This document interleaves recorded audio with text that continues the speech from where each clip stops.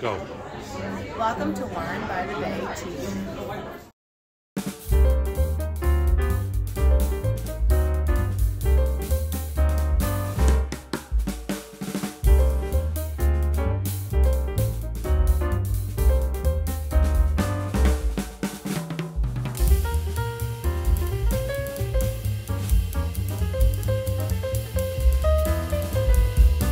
Hello everyone, welcome back to another episode of Wine by the Bay TV. I'm your host, George Bachara.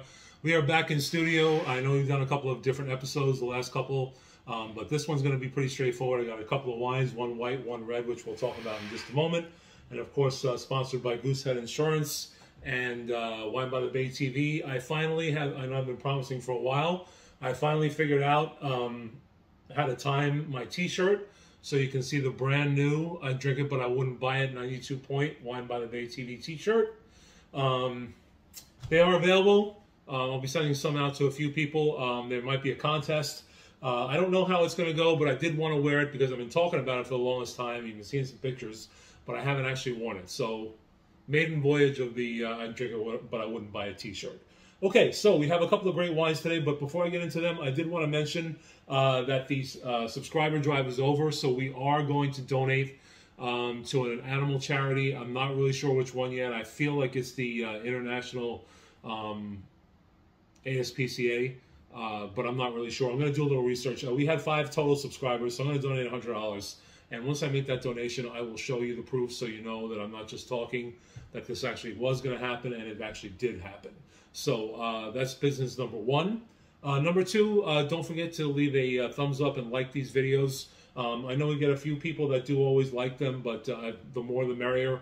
The more you like the video, the more subscribers we get, and the more we get out there in YouTube land, so people other than just the folks that are watching right now might get a chance to see it. So don't forget, underneath the screen below you, there's a little thumbs up button. Just press it, and let's get to work. Okay, so to the wines. So like I said, we've gone back to our 2 classic white and red. We have the Dry Creek Sauvignon Blanc. Okay, this is 2021. And then we have the Black Tears Malbec. This is from Argentina, rather. And this is a wine that I actually tasted the 2012 version, I believe, quite a few years ago. We had it on the list at Morton's by the glass, I think. If it wasn't by the glass, then it was... I mean, it's always by the bottle when it's by the glass, but I think it was by the glass too. But anyway, it was a very good bottle. I think it was a 2012 vintage. So I haven't tasted the 17. I saw this one at Costco, so I thought I'd give it a shot, and it would inspire me a little bit. But as always, we're going to start with the white wine. So we have the Dry Creek Vineyards 2021 Sauvignon Blanc from Sonoma County. Okay, so the label might look familiar. If you remember one of the Coach Pardee episodes, I had the Dry Creek Fumé Blanc. And as we talked about earlier, the Fumé Blanc is the Sauvignon Blanc grape aged in oak barrels. So that changes it from Sauvignon Blanc to Fumé Blanc. Okay, so this is a straight Sauvignon Blanc. It does have a little bit of oak aging to it. I think it's 89% in steel and the rest is in oak. So that makes it a Sauvignon Blanc. It's a 2021. Now, there's no rating on the 2021. It's too early. But the 2020 actually got 92 points, Wine Enthusiast. 14.1 alcohol by volume. I don't know why I held that back up again. And as I said, Dry Creek Dry Creek is a growing region in Sonoma, northwest of Healdsburg. Okay? So we're going to get right into it. Dry Creek, as we know, is a pretty good producer, especially the white wines.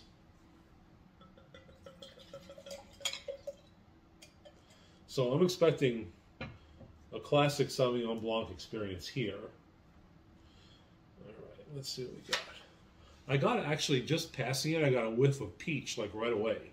So let's open this thing up. As always, the wines have been open 2 hours-ish. They're a little bit, obviously the white wine is a little bit warmer than you might want to serve it to someone, but that's so that we can get all the flavors from the wine. We don't kind of mute the experience because it's too cold. So, yep, very perfumey. It actually has more legs than I was expecting. It's a very light color, very light golden color, almost as like a straw.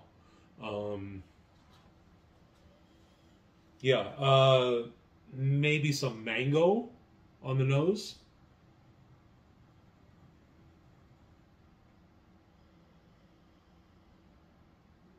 Yeah, very tropical kind of feel. A little hint of pineapple, mango, um,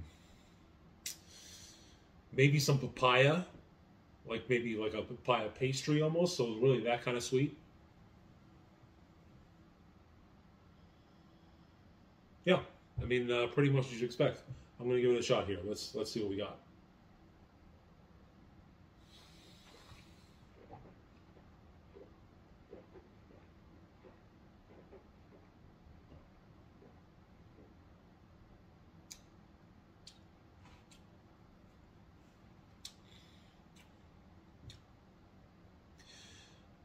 That's definitely a Sauvignon Blanc. I mean, no joke. Uh, Again, tropical flavors. I believe the alcohol was 14.1, and it tastes like it. I mean, there's a lot of alcohol initially. It's a very hot wine. I feel it in my mouth, in the middle of the tongue, and then all the way back into my throat, and now kind of down here. So I feel like the alcohol's a lot of balance, to be honest with you, which might kind of be because of the temperature. This is much warmer than you would normally drink it. It's just cooler than room temperature, so it's probably 60 degrees, which is kind of warm. But even still, the alcohol is considerable. It's a considerable part. It's a little creaminess, almost like a cream peach kind of thing, like peaches and cream. I don't taste much pineapple. Maybe some of that mango again, or like mangoes and cream. You know, have you ever had like a cake? It's like a fruit cake, and they put like peaches and some whipped cream or whatever, that kind of thing, a little bit of cake. Again, I'm not tasting the cake, but I'm tasting that whipped cream and peaches layer. That's definitely happening. Or mango, either or. I'd say more mango because it's not as tangy as a peach might be.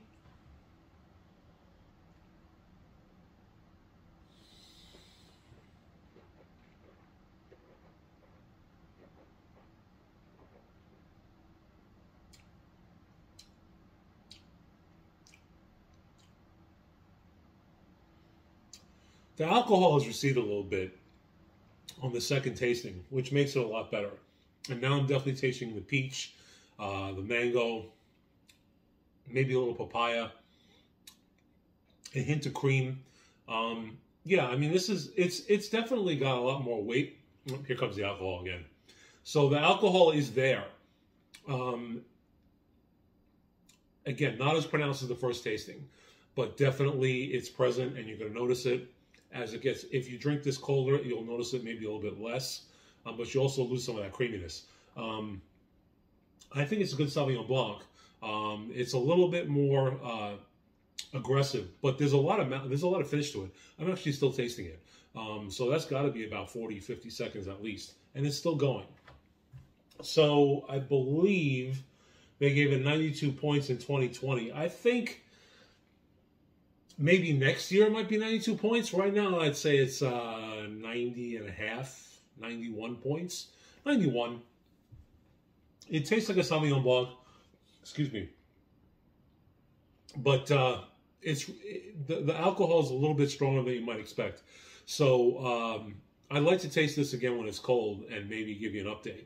I think that the alcohol will go away as maybe it hits that 55-degree mark.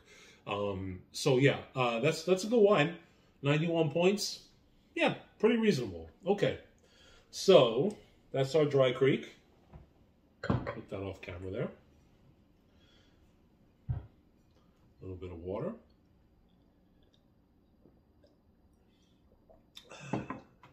Okay, so this one is the Black Tears, Vintner's Tapas, and it's from Argentina, from Mendoza. Oh, by the way, the Dry Creek, I meant to tell you, is $12.99 at Costco.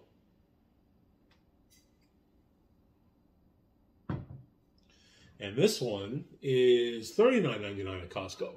Okay, so I got them both at Costco. This wine, like I said, I've tasted before in a different vintage. It's a really good wine.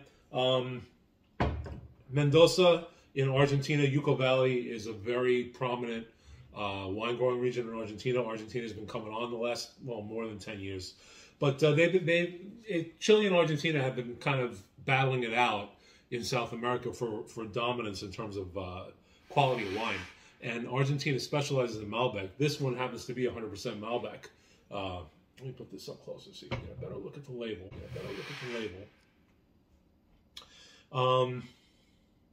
Yeah, 100% Malbec, 14.5 alcohol by volume. So very close to the Sauvignon Blanc. Sauvignon Blanc is the 14.1, so that's probably why I felt like it was a little aggressive on the alcohol. Because really 14.1 for a white wine, even a Chardonnay, is a little bit much. And as you see, 14.5 for a red, that's more in line for what you're expecting.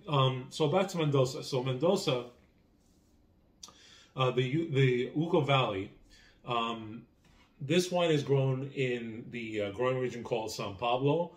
It sits at about 4,300 miles elevation, 4,300 feet elevation, excuse me. Gets a lot of sunlight. It's east of the Andes Mountains, and then the snow melt from the peaks of the Andes kind of runs down and nourishes the soil. So there's very rich soil. There's a lot of nutrients in the soil, and then this grape is grown in the valley, and it gets all kinds of benefits from that runoff. Okay, so this one is a 2017, 96 points, James Suckling, 93 points, wine and spirits. So it's got a lot to live up to. I'm kind of curious. I seem to remember this being a very delicious wine, something that's very approachable. The 2012 version anyway. And right away, this is pretty dark. So, I don't want to mess up the wine ass trophy. All right, let's give it a little. By the way, I still kind of taste that Sauvignon Blanc, even though I had some water. So I'm going to have a little more water. So that good finish is definitely a plus. I mean, I'm glad I gave it 91. I think it deserves it.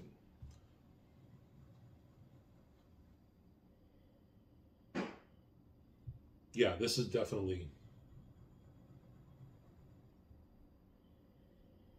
Yeah, nice red. Okay, let's look at the color. So it's a dark red. I wouldn't say blue-black. It's definitely that red violet color, but definitely dark. I mean, I can't see any of the ink writing through here. So yeah, that's really good. It has a little bit of dissipation towards the edge, but it's not watery. So it's a very nice wine. The legs are really good. I mean, they're present, but they're not syrupy. They're just kind of there.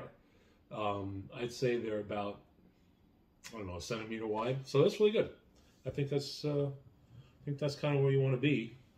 Again, this is 100% Malbec, and it's been 18 months in New French Oak.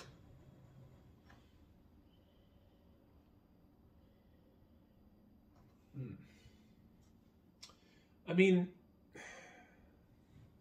it has a little funk to it, but it also has like a cooked plum kind of thing.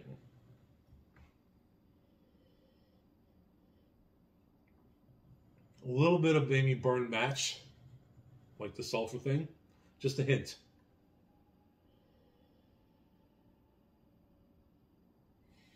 And just a little bit of pepper. Not black pepper, probably more like a white pepper kind of thing. It's interesting. I'm kind of curious to see what this tastes like. I want to make sure I get that Sauvignon Blanc out of my mouth. Okay.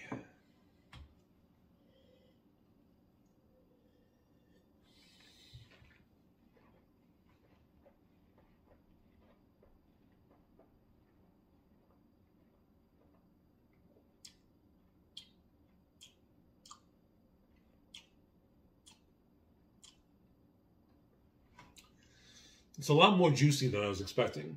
18 months in the French oak, I thought would give it more of a toasted kind of thing. Maybe a cocoa or a dark chocolate. I'm not getting that initially. I'm getting a lot of fruit. Black plum, black cherry. but not tart. Very, almost like they're dried. More of a dried cherry and a dried plum. Yeah.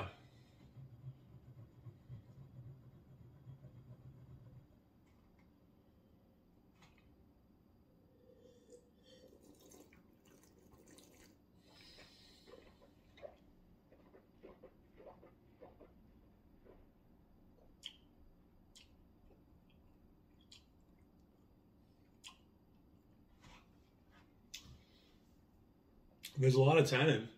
I mean, it's not uncomfortable, but it's definitely drying my mouth, making me pucker.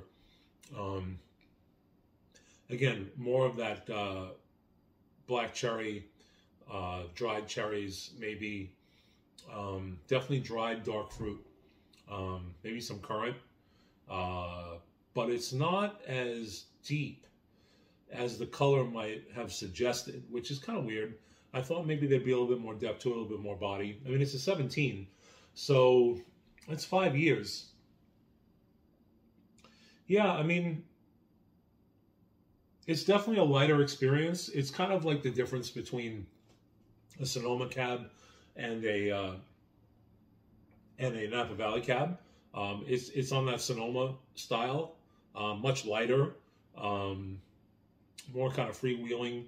The alcohol is there, but it's very, very slight. Excuse me.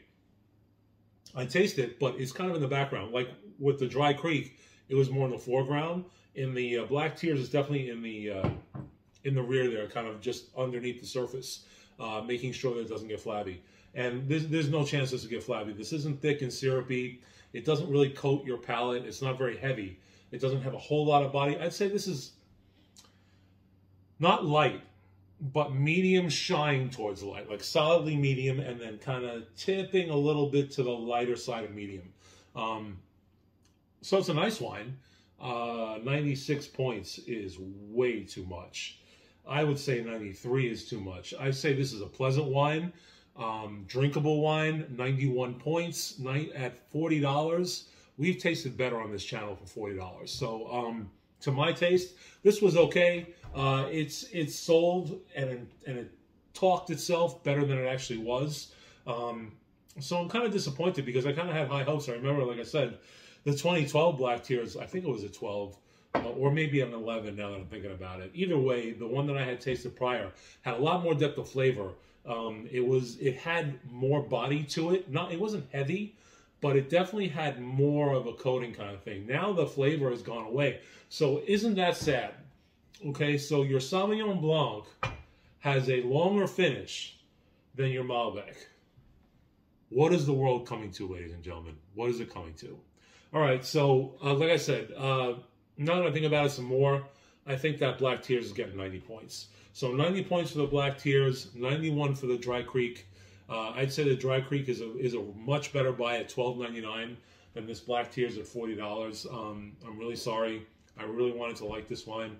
I don't dislike it. I just don't like it for the price. If this was a $22, $23 bottle of wine, it'd be a lot more forgiving. But at $40, you can do better. I'm sorry, you can. You can do better from Argentina too. So that Black Tears is a little disappointing. Still drinkable, but at $40, I think you have better options. Okay, so I think that's it for today. As always, I'm George. This is Wine by the Bay TV, and we'll see you again next time.